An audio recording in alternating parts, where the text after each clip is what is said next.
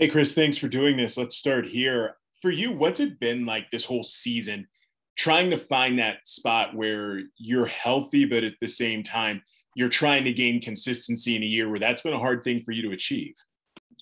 Yeah, I mean, staying healthy is kind of the first thing that's been it's been tough so far. Just two little kind of quick injuries, but I think I'm just gonna take care of my warm up in the gym.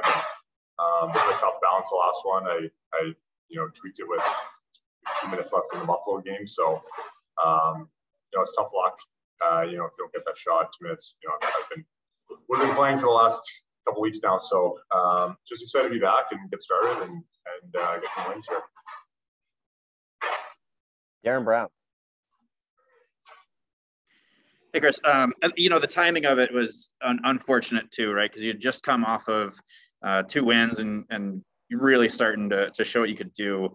What are your expectations now for ramping back up to that level that you were just starting to play at there?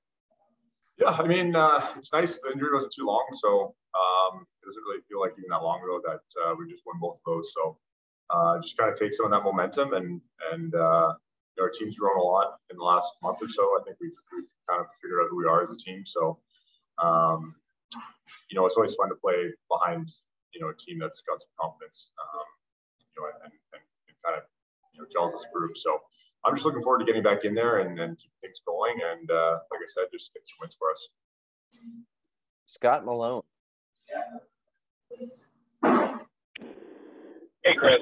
So piggybacking sort of off of that, how tough is it to try to sort of maintain that sort of positive momentum when you kind of had this little yo-yo on IR, off IR, on IR stretch so far early in the season? Yeah, it's not ideal, obviously, but you have a lot of good time practicing. So, you just kind of have to get your confidence in practice, create little battles in practice with the guys, and just stay competitive. So, fortunately, it hasn't been long stretches here. So it's just kind of quick on, quick off, which obviously we're trying to stay healthy here for the remainder of the season. But yeah, it's been the last stretch when 1-2 straight there was great for the confidence, felt comfortable, and like I said before, I'm just trying to carry that momentum forwards and keep that going. Ryan. Chris, what's some of the work that you've been able to do with Nate? And is it Nate that you're working with, or who is it that you're working with when you're going through rehab? And then when you're done with rehab, like, do you still continue some of those workouts, or is it kind of like back to what you would normally do even before you got injured? So, yeah, I mean, during the injury process, you do a little bit more with the guys on the medical side. So I'll be working with Mike Bowie, and just kind of doing stuff with him and a little bit more, specific to the injury and the recovery. So, and then they kind of communicate with Nate, and then I'll go into the gym and do kind of more specific workouts. But yeah, I mean, when you've been hurt a little bit more than I'm used to in seasons, then it's definitely something where you try and add a couple things and maybe just do a little bit more to ensure that this doesn't happen again.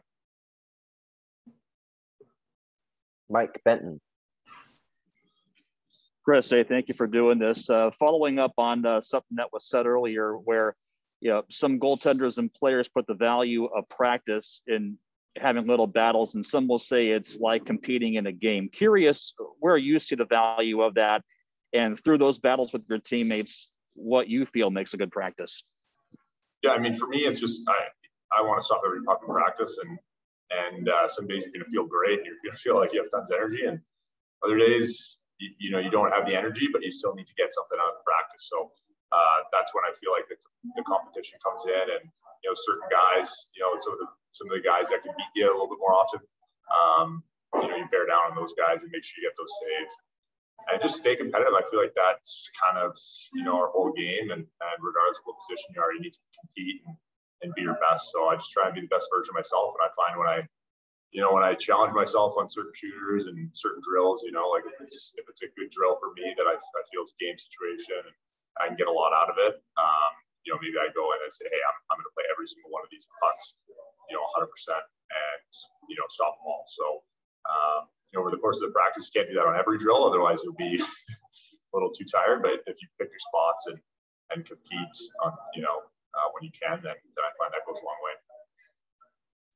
Ryan. Hey, Chris, what would you say has kind of been the key to navigating everything where you don't want to let this be so mentally draining, where you're dealing with the injuries, you're trying to deal with, finding consistency, in addition to the fact that you're with a new team in a new city? Like, how do you manage it to where it doesn't become overwhelming? Yeah, I honestly, I don't really feel overwhelmed at all. I feel good. I feel confident going into the game tomorrow. And I just feel like being me, it's kind of been a slow build since I got here, just getting comfortable with my teammates and with the new building and the coaching staff. So at this point, we're all pretty comfortable with each other and coming up to a good game. So I feel good. I feel ready to go and excited to get started here.